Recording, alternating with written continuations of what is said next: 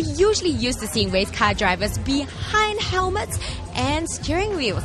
But this time around, Wizard TV checked out Amber Lounge Fashion Singapore and found that instead of high-octane Formula One power, we had high-octane Formula One glamour.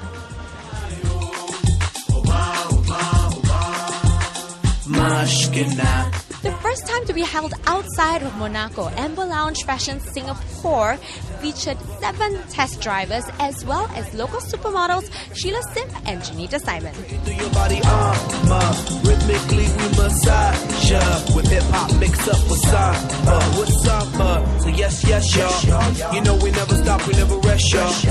So why was Singapore the destination of choice for Amber Lounge to host the fashion show? I decided to bring to Singapore because it's a sexy place.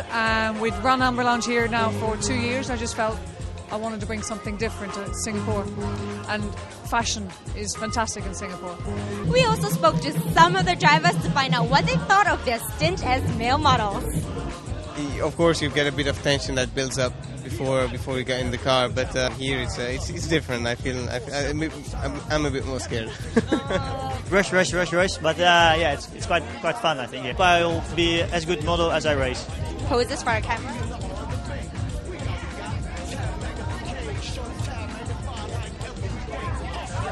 To be honest, it's very good experience. I was very nervous before, but when I went out there, just go with the flow. It's easy. But it was quite a good laugh. Yeah, some bloke there waving at me and was high-fiving, so yeah. So how did our local supermodels rate their performance? It was fun. Ho Pin, he caught my attention because he's Asian, and I think he's doing Asian proud. It was interesting. I felt very tall, but they're a cute bunch.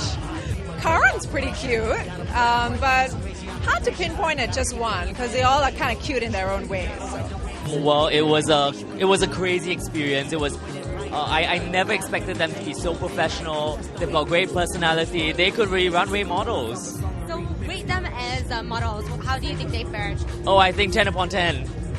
They were absolutely amazing, and they were great fun to work with. And would I do it again? Absolutely yes. And what did partygoers think of the night? And I really liked how they included the drivers on the fashion show. You don't, usually get to see drivers model around and strut their stuff.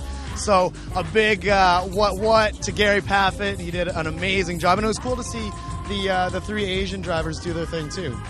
The girls were pretty hot too, if I do say so myself. Wow, the Amber Lounge party, it was amazing. There's famous people in there, there's beautiful people, there's a fashion show. That was pretty fun. It was a lot of fun to watch. I have to say, walking on the catwalk is a very difficult thing, I should know, and for the first time, they did an incredible job. My favorite, I think, was Gary Paffett. He looked so excited to be on the runway. He was so entertaining. He brought like a light. He had light coming out of him. So he looked like he was really comfortable on the runway, and I asked him backstage whether he was going to turn into a supermodel, but he said he'd rather just drive.